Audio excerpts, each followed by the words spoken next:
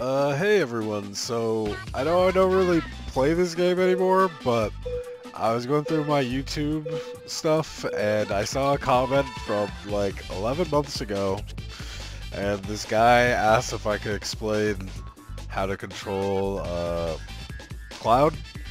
So, I'm not like a Cloud player or anything, like even when I was good at this game, and I am like a year rusty, but I know the general tactics.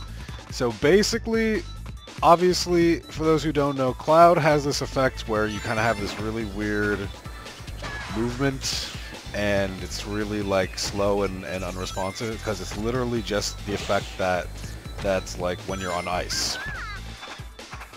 And so when you're controlling this, basically you just want to be abusing drifts and, you know, using smart pathing and playing straight because it doesn't affect your drifts at all.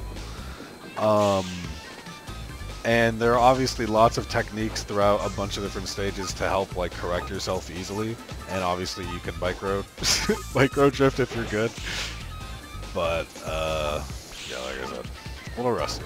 If you want to see some good Cloud mains, there's a lot of VODs from tournament footage on my channel. I would recommend you watch Nayanar and Sinfin.